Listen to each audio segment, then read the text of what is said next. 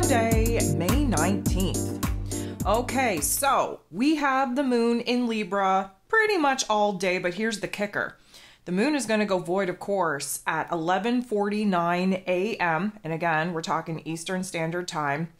We will not be moving into Scorpio energy until 6:35 p.m. Monday evening. That is a huge time frame for the moon to be void, of course. And when the moon is void, things are shaky, things are unstable, things are uncertain. And having the moon go void, of course, in Libra energy, nonetheless, the most indecisive, back and forth, up and down, all over the place type of energy. Of course, we're trying to achieve peace, harmony, and balance, but that really doesn't happen when the moon is void.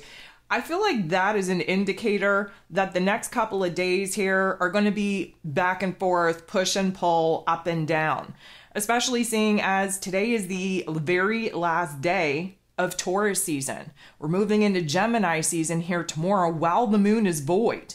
And I don't know about y'all, that to me just sounds like we are going to be all over the place mentally, emotionally, and likely have a lot of physical situations and circumstances pop off to really put us in a different mood, different attitude, and totally different perspective.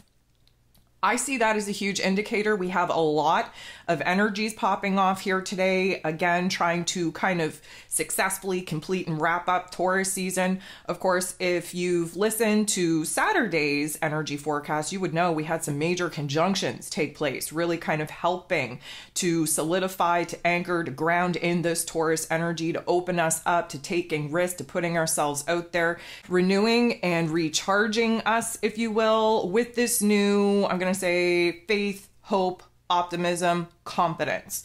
So we're kind of barrel rolling in today, feeding off of those particular energies. And once the moon goes void, I just feel like it's going to be hard for us to feel grounded, to feel like we're on the right page. We do have some lovely energies popping off here today to really kind of refresh and renew our soul and our spirit. However, the up and down, back and forth of trying to balance out those Libran scales, definitely going to be challenging here today. So there are 10 different aspects taking place here today. 8 of them are going to involve the moon. The moon, while still in this Libran energy, is going to make an awkward interaction with first Venus, and Venus rules over this Libran energy, and then Jupiter, because of course Venus and Jupiter both were involved in conjunctions here yesterday, and then the Sun, which again, also involved in the conjunctions here yesterday.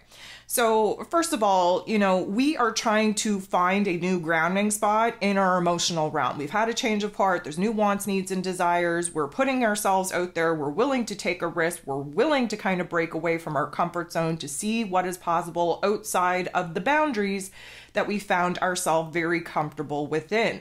The moon interacting with Jupiter, again, trying to keep us boosted in that optimism, in that confidence, trying to keep us in alignment with the wisdom, the knowledge that we've already accumulated from tough love life lessons in our previous experiences.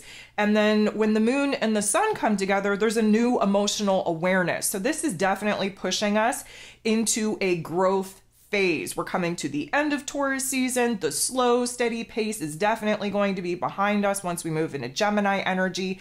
These particular interactions definitely setting us up for success. But the last aspect that the moon in Libra energy is going to make before going void, of course, is a tough one.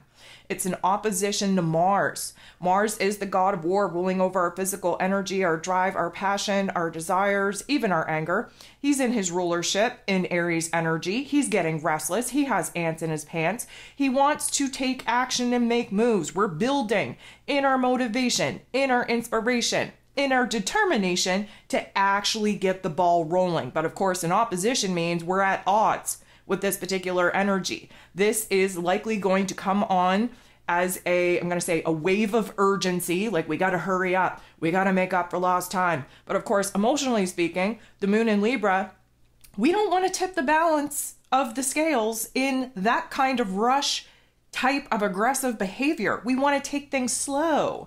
We want to kind of, make sure that we're not acting out of impulse, acting out of aggression.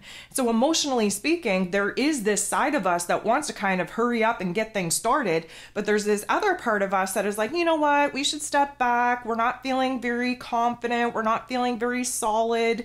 We're kind of overwhelmed with these impulses, with these urgency. Let's just take a time out.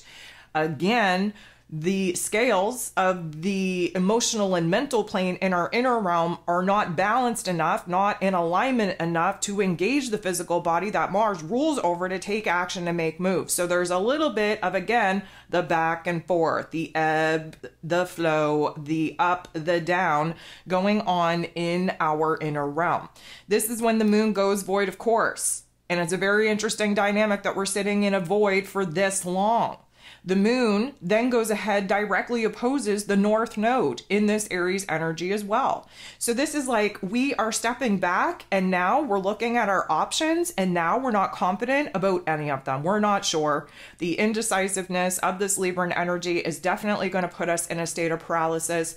There is a tendency to kind of step back into egoic programming, step into the fears, the doubts, the insecurities, really try to talk ourselves out of growth, out of healing, out of evolving, out of changing, and that isn't going to do us any favors. Now we sit in that energy for hours, and then the moon in Libra, still void of course, is going to make a positive interaction with Uranus, the great awakener in the Taurus energy. So this is going to be a major shift in our mood, in our attitude. We're being reminded of, let's call it, earlier situations and circumstances where we were feeling sure, where we were feeling optimistic and confident, where we were feeling ready to boss up to the challenge of trying to do new things and open our heart and open our head up to a brand new path. Again, feeding off of the conjunction here yesterday, we've had a major change of heart. Now we actually have to take control over our physical realm and start maneuvering the aspects of our lives, rearranging them, if you will,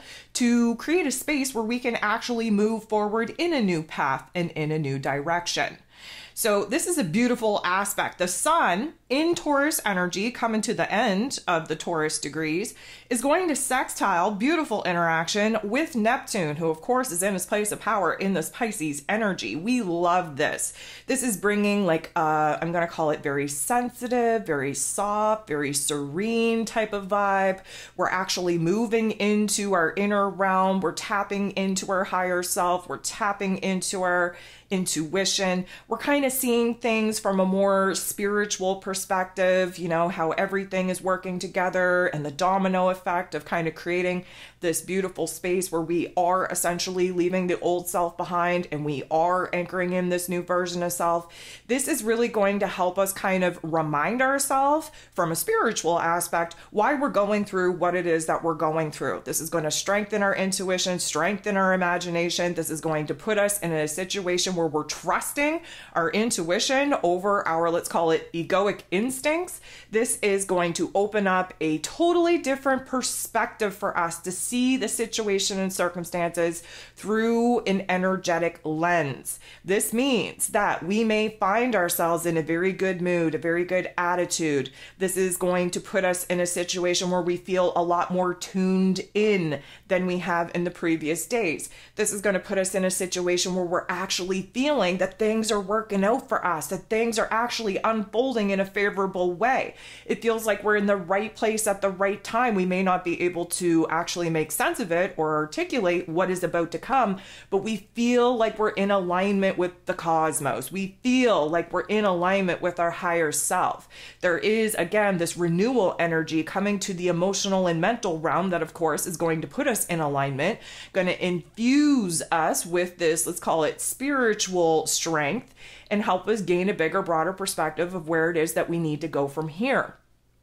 This particular energy is definitely going to put us in a hypersensitive mode. So we have to be cautious that we're not going to get overwhelmed with it, that we're not going to kind of lose ourselves in the la-la land and totally detach and disconnect from reality. We do have the sun still in this Taurus energy giving us a grounded anchor type of energy for us to explore the inner realm of our intuition, our imagination, and then understand how it is that we can bring some of these aspects to life.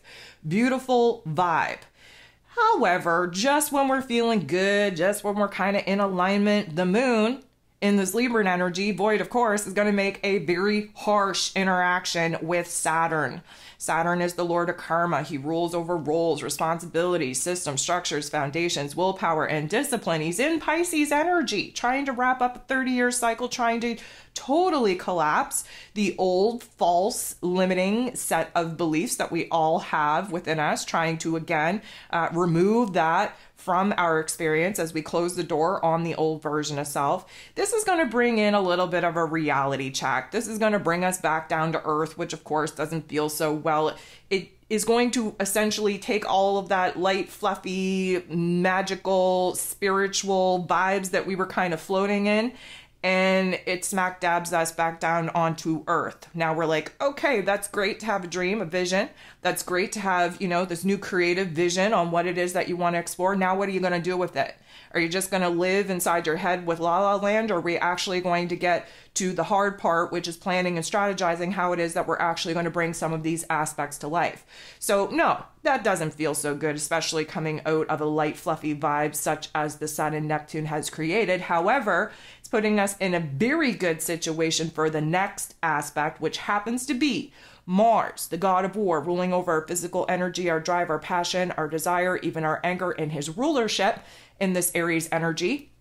Coming up to, bumping into, teaming up with the North Node in Aries energy. So again, this is a conjunction. This is just as much an ending as it is a beginning.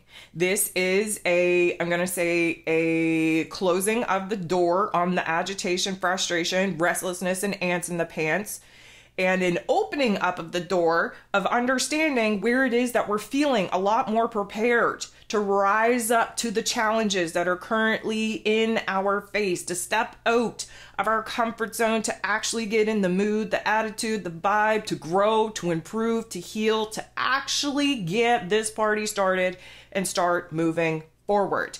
This is going to really put us in a very strong determination type of mood to pursue our new goals. This is like fire, a new spark being ignited within us, if you will, lighting not only a fire in our heart space, but under our ass to get our shit together so we can actually move forward. Our passions, our desires are becoming overwhelming at this point, and we're going to have to do something about it. So that is a beautiful vibe for us to kind of, sit in, especially in the final degrees of this Taurus season, because that's how we anchor in passions and desires in our physical realm and reality that we then can act upon, build, create something new, and bring something new to life.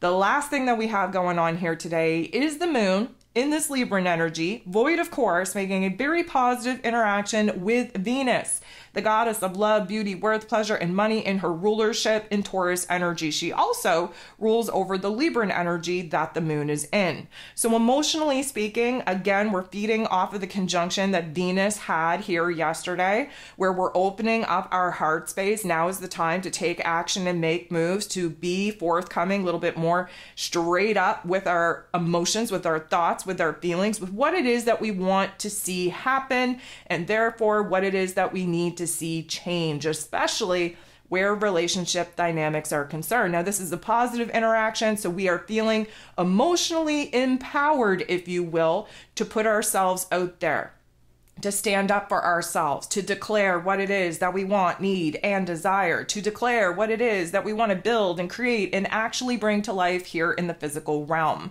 So this is a very powerful change of heart. This is a very intense energy that we are all experiencing here to wrap up Taurus season and to kind of set the tone on what it is that we want to accelerate, press that fast forward button on as we enter into Gemini season.